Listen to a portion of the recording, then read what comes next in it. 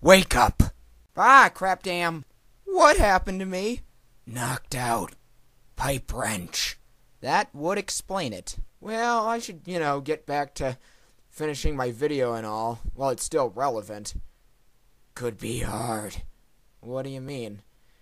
You've been out for about a month. A month?!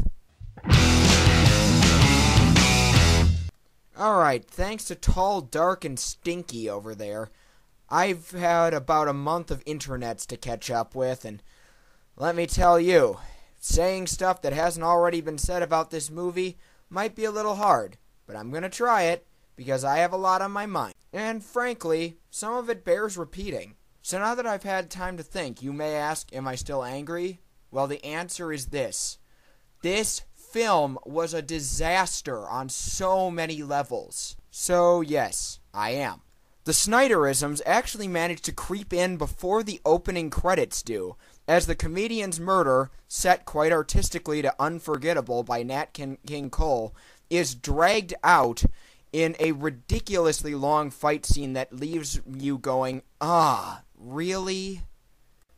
The opening credits that do follow are set to Bob Dylan's Times They Are A-Changin', and try to fill you in on the history of the world that the movie is presenting. Now, at first, I was hoping this would have some artistry too, but instead, most of the information is just pounded into your head with all the subtlety of a car crash. Things that are only implied in the book, like the idea that the comedian may have shot Kennedy, is not only implied in this opening, but graphically shown in a manner that is tasteless at best and violently pornographic at worst. This could be said for pretty much every fight scene in the movie. It's overly done, overly choreographed, and couldn't be over too fast for me. Violence is the name of the game. No one asked you! Now, my YouTube mentor, the movie preview critic, did defend this pretty well, pointing out that it added a shock value that we might not have gotten if it would have stuck to the book's more subtle violence, but at the same time, that's all it was, shock value. And shocking someone to get a rise out of them is pretty much the definition of pornography. Now, speaking of porn, what was up with that sex scene? Now, I do have to mention Malin Akerman's acting. It wasn't as bad as people said she was. She wasn't bad, she was just horribly unremarkable. And let me tell you, seeing her naked did not change my opinion of that.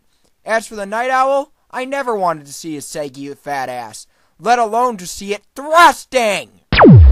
Hey, I used to hit that. The Night Owl? No, Lori. Oh yeah, the latex lich.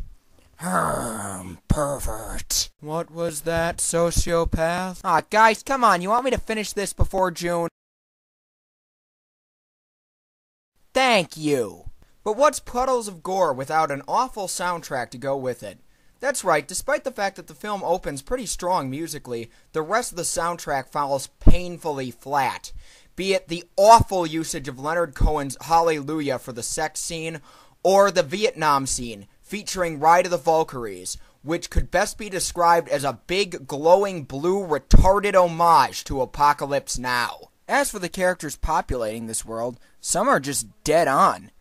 I mean, Rorschach is perfect, but there are others like the Latex Lich who I did have issues with.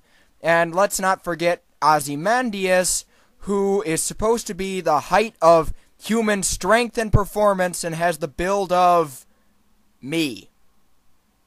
Great. When I mention Ozzy, I have to mention the ending. And it's spoiler time. It's spoiler time!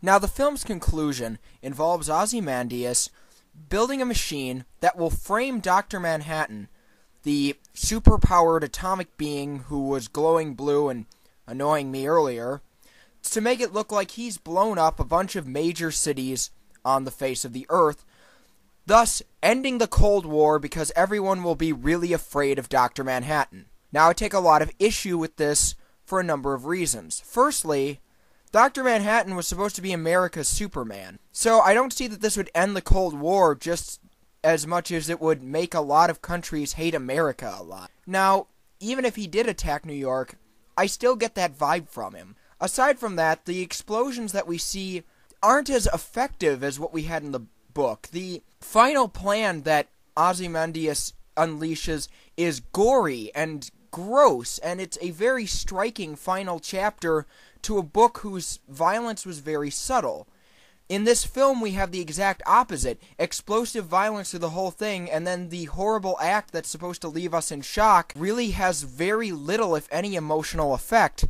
And seeing a bunch of characters dying who you won't know who they are if you haven't read the book doesn't help that in any way, shape, or form. Now, the book's ending. Now, there was an ending. So instead, Ozzy's plan involves... Okay, get this. He's cloned a psychic brain, and he's trying to construct this giant alien-looking squid thing that comic book designers designed. And they will put the psychic brain in it, and then they'll teleport it to New York. And the teleporting alien brain psychic squid will be so shocked from the teleportation that he will send out psychic waves that will blow up everyone's brain.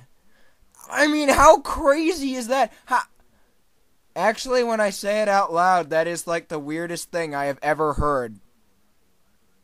Okay, I will admit it is a very, very far stretch, but maybe it was just never meant to be transferred to screen. I know some of my comments may sound kind of nitpicky, but this film really dashed my hopes hard in a lot of respects.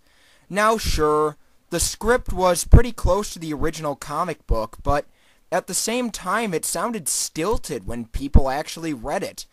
And while the visuals tried to match the original book, it just didn't capture the simplicity and all the superficial, explosive effects and slow motion just took me right out of the film.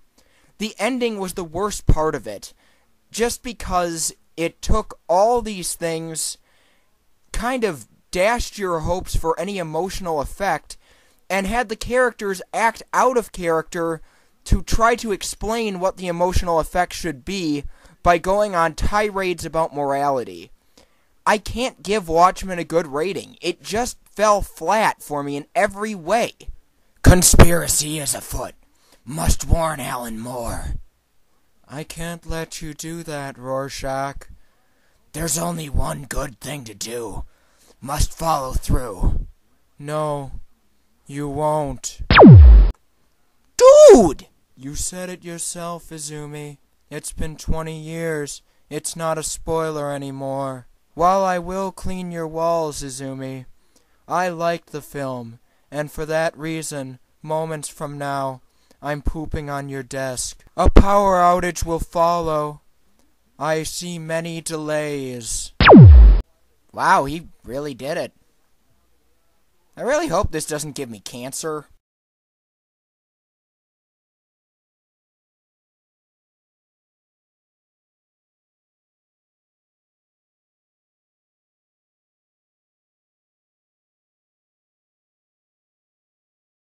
Well, Doc, at least this video's over. Oh, Izumi, nothing ends.